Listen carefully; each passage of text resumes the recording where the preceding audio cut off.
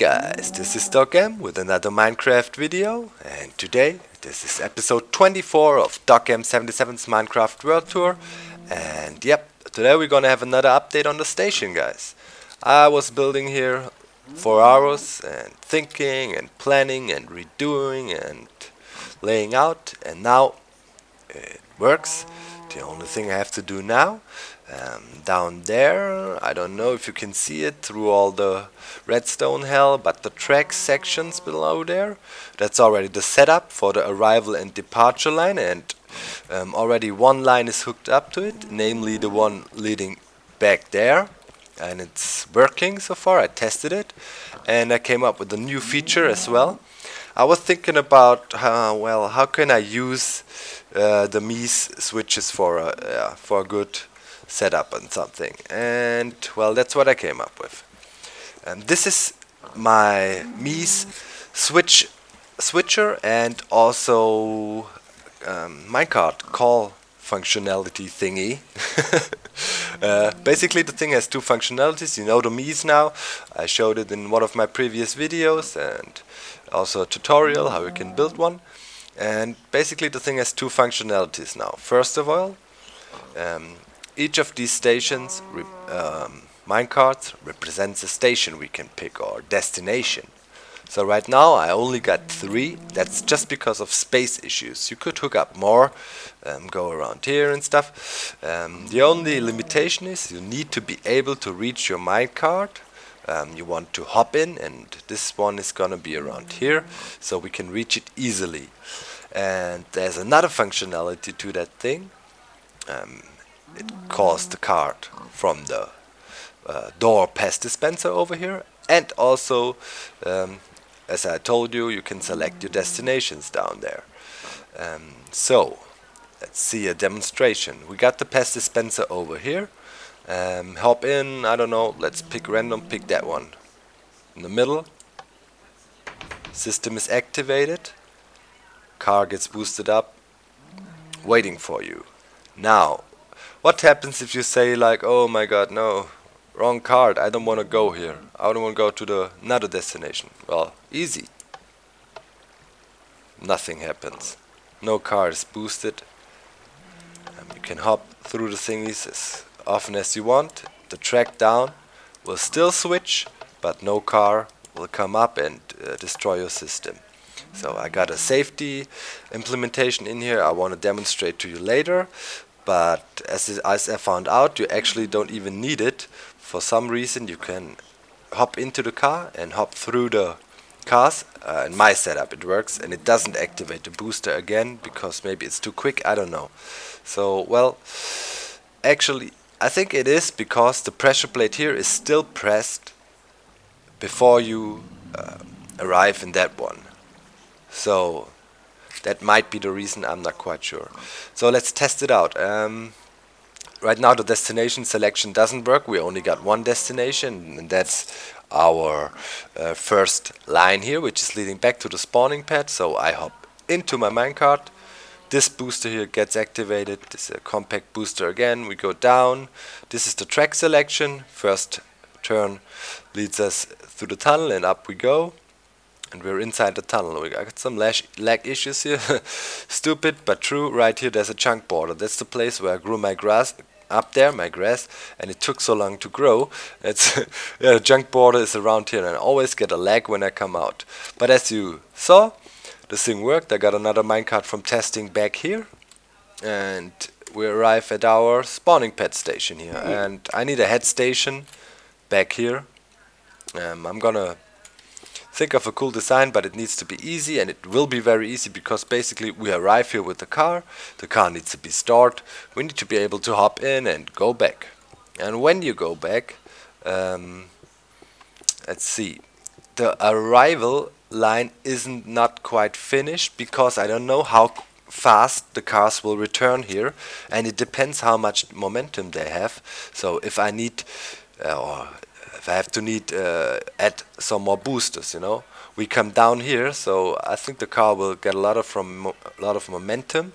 Then we go up this little slope, come around, and get redirected up back on the track we just came from and all the way up here, and then we go back to the arrival I showed you last time. I think I got another block minecart with me, so then we come back in here and we arrive, and we want to get rid of the car, so we hop over.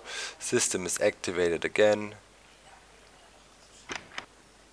Worked. There you go.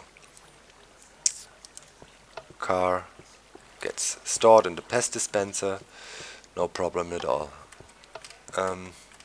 The booster is ready to be used again, so everything works. We can call a car, we can take the ride off, and we can select destination. At least the setup is there. Now I'll have to have a look at a flaw. Look, this is one of my safety measures, a pressure plate, and the reset for that thing is down there.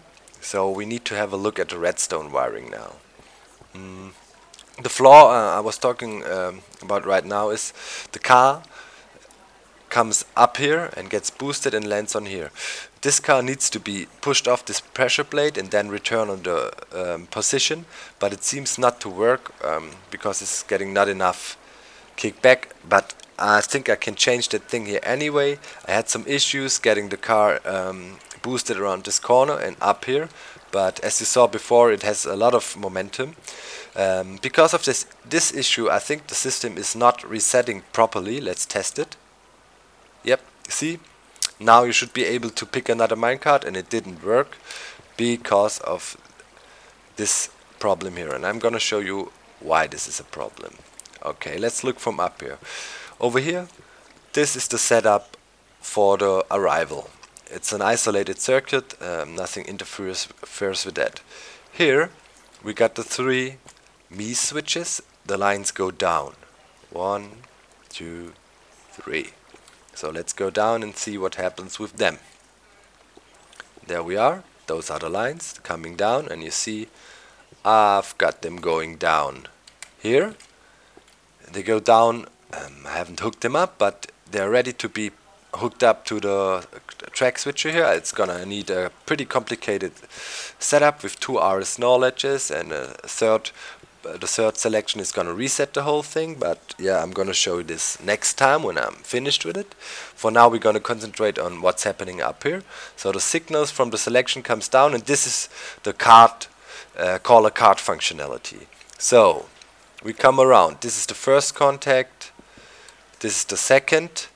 And from back here we get the third. So all 3 signals from the MEES cards up there are combined in this one signal here. So it's an XOR latch. Basically, when one of those inputs gets activated, the thing will trigger. So it doesn't matter if all 3 are pushed or 1 or whatnot, the thing will activate. That's what we want. So this block does exactly this. We got all the lines coming in. Then we go over here and arrive at a AND gate. So that's the first functionality. We could hook that up directly into our door booster, but then we would have no safety feature. And that's where this AND gate comes in. So this is the safety feature. Over here, we got the pressure plate with the issue we were talking just about now. So this pressure plate is supposed to reset this RS knowledge and set the RS knowledge. So I need a torch. Let's put some light up there. Reset this thing by hand. Did it work? I guess so. No. Okay, then let's reset it over here. This is the reset. So now it's resetted. It didn't work because the car didn't move back. So it's working. I changed the booster design up there, and that's a flaw. Okay, so what's happening? Right now, this car up there sits on the pressure plate. That means the RS knowledge here is set and activates the output. and opens one side of the AND gate. So that means this AND gate, whenever a signal arrives from the right side here, this thing can always trigger. So now a car comes by the reset, and that happens when I call a car.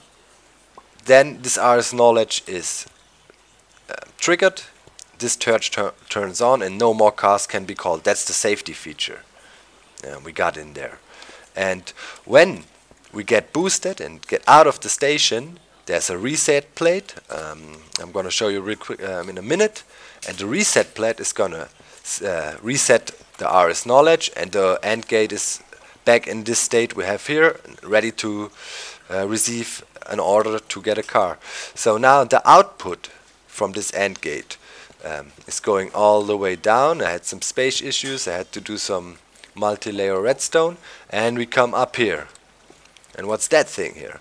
Well, to activate a door pass dispenser, you most definitely need a rapid pulse generator. And that's that thing here. It's idea of Minecraft Addict, like the whole design of the pass dispenser thingy with the door. So when a signal gets triggered, and that can only be happening when this AND gate is ready to receive action. So system is ready. You see it. This torch is out. A signal comes. AND gate triggers, sends a signal over here, and the signal is split. And because of the setup, it's done like this. You got the repeater and you got the shorter way this way, and the signal is merged here again, and this creates a very short pulse, very short. So only one card drops down from the door pass dispenser. You need it. It's in the design. It's like that. Can't do it different. If you have it in a different way, more cars will fall down and your whole system won't work. Now we have another look at the reset plate I was talking about. Let's go down. That's over here. You know, over there's the departure, and we come down here on our way to the switching area here. And when we come by here, there's that car sitting on that pressure plate. It gets pushed off, comes back, and resets the RS knowledge, so it's ready to receive a signal. That's the functionality for the station. Looks complicated, it is. But if you think about it a little bit, it's done, and it's basically it is done. You know, hooking up the track selection here, that's totally basic. I can basically do a one-to-one copy of Minecraft Addict's ideas for the buttons. I'm going to provide links to that video. This is a video series where he does the departure and arrival, and I'm plainly going to copy his design one-to-one and going to integrate it in my space situation down here. So I need to have it on 2 layers or something. I can't use his design exactly the same, but the idea I got from him, it's very cool setup actually. So I think that's it for today. It's station day. Yeah, we're down here. I have to check out this area and finish it, and then we're gonna do the head station back there. And I want to quickly say something, guys. In case you wondered, I was building this whole thing here to get to the snowy biome.